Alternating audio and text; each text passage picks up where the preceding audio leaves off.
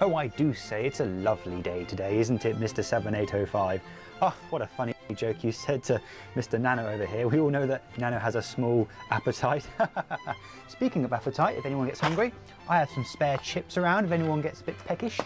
Would you like more tea, Mr. Raspberry Pi? Absolutely. I can give you just a little bit more there. There we go. Very pleasant, isn't it? I must say, very, very nice.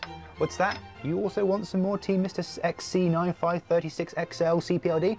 No problem. I'll just grab some tea bags.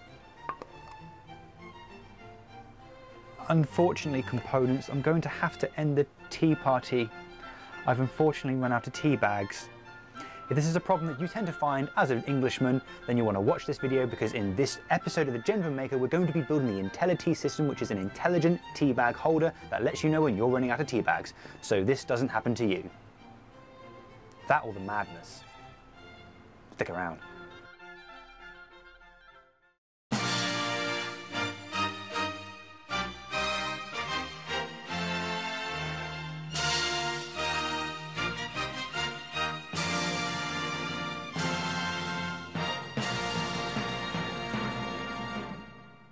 So for this project you will need a Raspberry Pi 3 Model B, an Arduino Uno, a HX711 ADC for load sensors.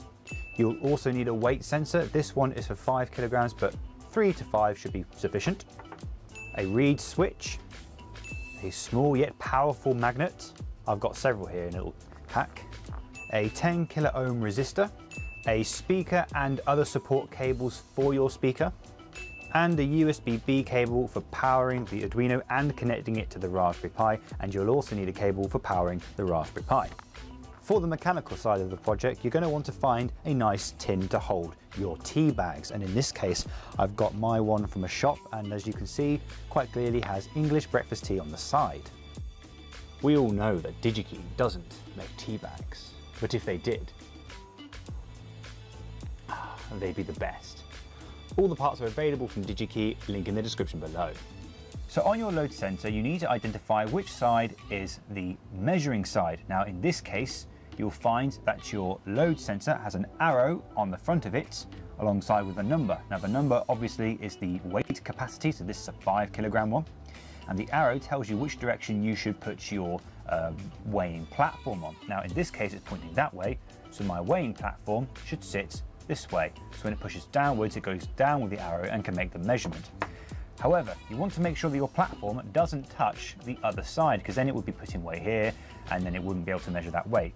So I've cut some very thin strips of copper clad, and I'm going to glue those to the top of the load sensor and then glue the platform on top of the piece of copper clad, and that should stop it from touching the load sensor, or at least stop it from touching this side of the sensor. You also want to make sure that your load sensor doesn't sit flush with the ground, because again the pressure will be going through the wood instead of the cutout points, which is what actually allows you to measure the weight or the load on this part of the sensor. So we're also going to use a piece of copper clad onto the bottom of the sensor, so that when the sensor sits on the wood, there is a gap underneath that allows the load sensor to detect the weight of the platform. So here we have the IntelliTea schematic, and you can tell it's quite simple. We have the Raspberry Pi here connected to the Arduino Uno using a USB connection. We have a speaker connected to the Raspberry Pi, and then we also have an HX711 sensor connected to the weight sensor. And then down here we have a reed switch that connects to D4 and uses a pull down resistor, so that when nothing is connected, D4 is pulled down to ground, and then when the reed switch is closed, which represents the lid being closed, D4 is then connected to 5 volts. The Arduino code is very simple and takes advantage of the Q2HX711 library, and that handles all the raw data from the HX711 sensor. In our setup code, we open up the serial ports, we configure the pin modes, and then we calibrate the sensor. In our calibrate code, all we do is take a bunch of readings and see what the range of those readings are, and then we can use that as a form of hysteresis so that we can ignore results that vary by a certain amount. Our get reading function again is very simple. We take 10 readings and then sum them up to give us an average, so that we can get rid of the fluctuations that come from the sensor. And then in the main loop of code, all we do is look to see if the lid has been opened, and then when it is opened, we perform some basic maths and then submit the number of estimated bags to the Raspberry Pi. Now the Raspberry Pi code is very simple and takes advantage of Pygame, which is a library that allows us to play some sounds. Now the main loop of code is very simple. All we do is keep running a loop that looks for some data on the serial port, and depending on that data we either print out some results or we play some T facts. So now that we've completed the IntelliT system, let's see how it's put together. Now the first thing that you'll notice is we've got the Raspberry Pi computer system. This produces the responses to depending on how many bags are remaining in the pot. And this is also connected up to a speaker which is hidden behind the pot. We then have the Arduino Uno, which is connected to the Raspberry Pi using a USB lead. This acts as both power and a communication link for the Arduino Uno and the Raspberry Pi. Now the Arduino Uno reads two different things. It reads a small read switch on the back of the lid of the tea bag pot, but it also reads data from the load sensor analog to digital converter, the HX711. Now under this wooden pressure plate is the load sensor, and that is used to measure the number of bags inside the pot, but it will only be an estimate because it's weight, not quantity.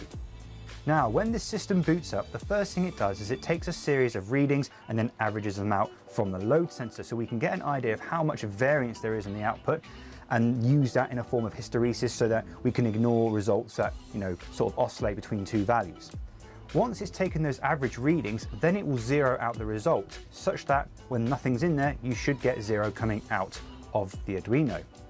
So, with everything set up and ready to go, let's test it out. So let's grab ourselves a whole bunch of tea bags and open the system up. Now, when the lid opens up, the read switch is deactivated, and when that happens, the system gets ready to take some readings. So we're going to go ahead and shove a whole bunch of these in there, like so. Then we're going to go and close this lid up. Now that should be not enough tea bags, so we should get a response saying something like, "You haven't got enough tea bags." So we close this up, give it a few seconds.